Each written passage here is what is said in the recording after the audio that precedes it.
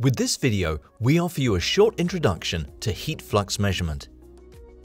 Let's begin with what heat flux is. Heat flux is the term used for energy transport through a surface. It is expressed in watts per square meter. Heat fluxes are studied for many purposes, often in support of the energy transition. To verify how well thermal insulation works, to optimize cooling, or to assess possibilities to save energy. Heat flux is driven by temperature difference. Energy is transmitted from hot to colder areas. The larger the temperature difference, the larger the heat flux. We and the objects around us are continuously exchanging heat. Heat is transmitted in three different ways. The first mechanism is through conduction, typically through a solid, for example, a wall. Conductive heat transfer depends on the thermal conductivity of the material and its dimensions. The second mechanism is through convection. From a solid to a moving fluid or gas, for example, from a wall to air. Convective heat transfer varies with flow rate. The higher the flow rate, the higher the heat flux. The third mechanism is through radiation. For example, from the sun to a wall, or between two objects with different temperature. In radiative heat transfer, the surface properties of source and receiver play an important role. The lower the emission and absorption, the lower the heat fluxes.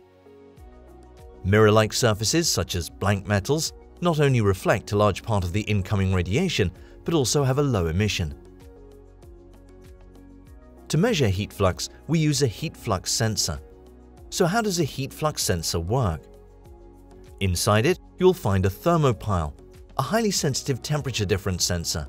It generates a voltage output signal proportional to the local heat flux. Heat flux sensors are calibrated for either radiation or conduction. Here you see a facility for calibration of radiative heat flux sensors. Here a guarded hot plate is used as a source for calibration of conductive heat flux sensors.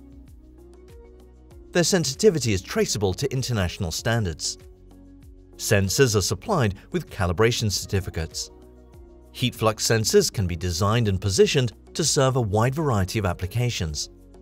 For example, to study heat transfer by radiation and convection of thermal batteries used in greenhouses.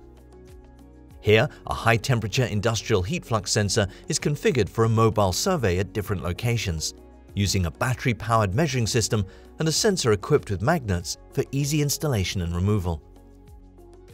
In electrical power plants, you can measure the heat flux from the boiler wall to the steam, using heat flux sensors integrated into the wall of a boiler tube.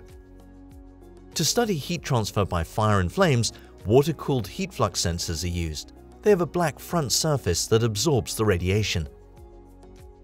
There are many types of sensors, each with their own characteristics. So how do you know which one to use? When selecting a heat flux sensor, first look at the application. What are the expected ranges of heat flux and temperature? Second, determine how heat is transferred. By conduction, convection, radiation, or a combination of these mechanisms. Third, look at the environment. Are there any special requirements, for example, chemical or mechanical? And finally, decide how to measure the output signal. Knowing the application, transfer type, and environmental conditions allows you to choose the right sensor for the job. Finally, here are 4 important tips for getting accurate measurements. Heat flux sensors measure locally. Most systems employ multiple sensors to get a better picture of the differences between one location and the other, and to create some redundancy. In many applications, it's not necessary to perform an absolute measurement in watts per square meter. You may consider monitoring trends relative to a reference point. If radiation plays a role, make sure your sensor surface absorption matches that of the object it's mounted on. The presence of a heat flux sensor potentially affects the local heat flux. You can estimate and correct for errors or decide to accept a certain measurement uncertainty. Would you like to know more about heat flux measurement in your specific situation? Visit our website and reach out. With more than 30 years of experience, We will assist you in choosing the right sensor for your application.